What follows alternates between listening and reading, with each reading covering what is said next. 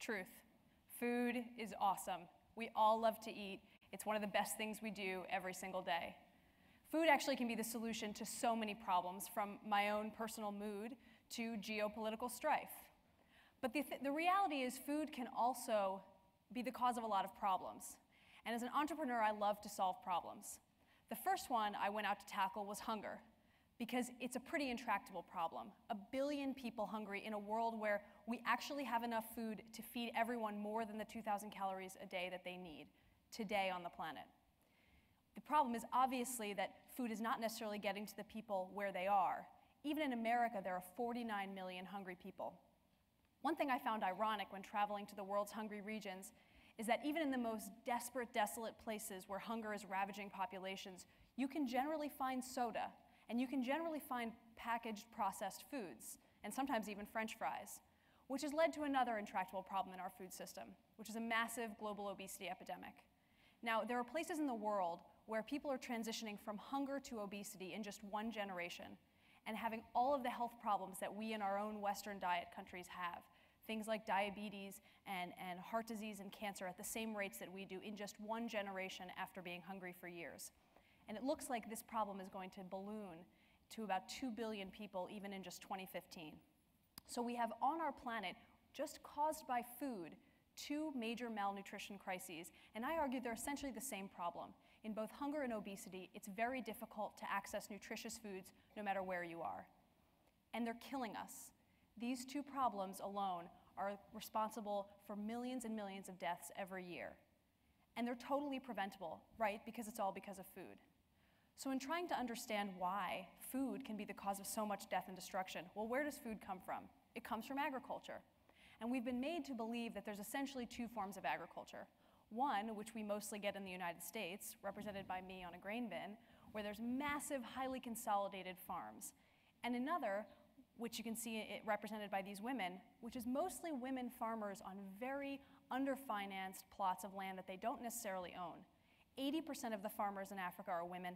Most of them have no rights to their land and have no resources. So we now see that maybe hunger and obesity, both connected to farms, could be connected to this fact that there's a bifurcated agricultural system around the planet. Well, where did this come from? It actually came around the same time I came onto the planet, 1980. And something kind of weird happened in 1980 that led to the graph of obesity that we all see today. It pretty much starts with 1980. Well, what changed? Something changed that fundamentally shifted dinner. I argue that in the 70s oil crisis, making oil and all the inputs to agriculture wildly more expensive, a lot of changes came out of that. One of the biggest changes was a massive loss of small and medium-sized farmers in America. We lost 1 million farmers right around 1980. But other interesting things happened in 1980.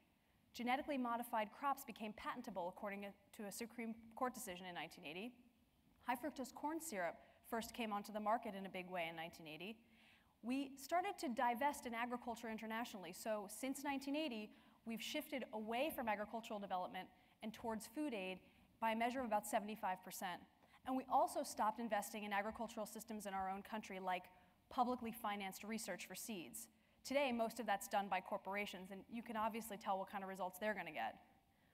Also, since 1980, the data is very clear. Both hunger and obesity are up. Hunger has increased by 80 million people. This is in a time when we know exactly how to grow food and how to certainly feed the planet. And this other problem has obviously appeared. Well, what we grow is clearly part of the problem. Corn is in everything, from our soda to our beef to our cars and to our food aid. And what we eat is an absolute outcome of what we grow. Because we have such a preponderance of corn, soy, and wheat in our agricultural system, and we subsidize it, fruits and vegetables have become much more expensive relatively. Also, we're growing these inputs that go directly into fast food. And if we can see that data alone, you can tell obviously that our global food system has changed quite dramatically. The other weird part of the food system that no one likes to talk about is that both hunger and obesity are connected to some strange middleman. We solve hunger by canned food drives, and that same canned food is what's caused a lot of our health and obesity problems around the world. We all know that the solution to both is fresh fruits and vegetables, healthy food, and easy access to them by everyone. I argue that in the next 30 years, we can actually erase all those bad problems with the food system and change the food system for the better. We have a 30-year call to action to reverse problems that started in 1980 and recreate a better food system of the future. I think it's time to change dinner. And my argument is not just that these problems are intractable and big and global. It's that they're things we can do something about right at our own dinner table.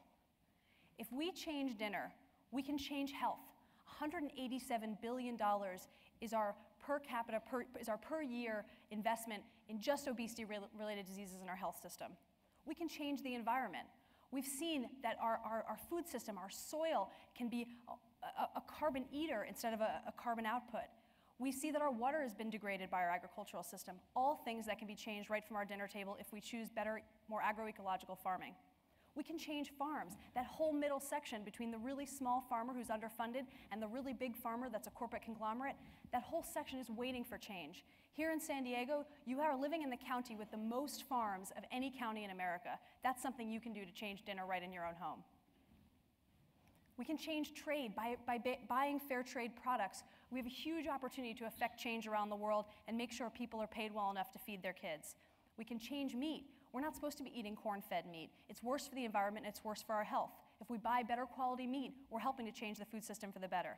We can change local economies and forget about other investment plans that are brought by Washington or Sacramento. We can change local economies right here by keeping our money in our food system right at home. We can change family health. Like we've seen in some of those videos, eating together not only brings home the family story, but it actually makes kids have better grades, do better in school, do fewer drugs later in life. It's a huge social impact. We can change security. A hungry man is an angry man, says an old African proverb. And if we make sure that we're investing in agricultural aid around the world, we're helping to improve hunger. We can change innovation. There are systems like those farms in a box that we can actually improve upon local, regional agricultural systems right in our own backyard. And we can change value. What's the new value meal? Is it something that we make at home, or is it something that we go out and buy? My call to action is change dinner and change the world. Thank you.